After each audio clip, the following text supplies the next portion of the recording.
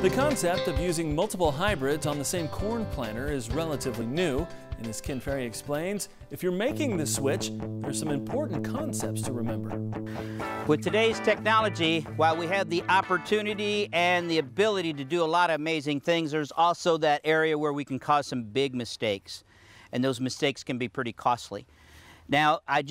as we talk about multi-hybrid, we realize that we can change population by the row, hybrid by the row, but you have to make sure that you follow your plan. If your seed supplier has written the plan and built the map for you, then for instance, you're going to put seed in the left tank, seed in the right tank, and the planter is going to do everything for you.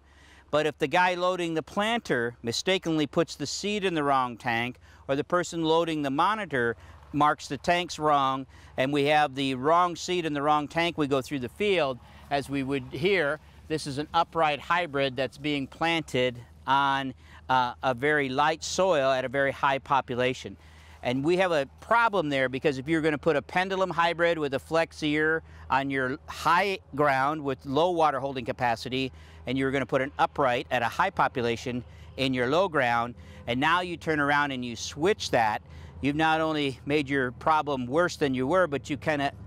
exponented it out or kicked it out over a bigger situation now where you're going to cause a lot of stress.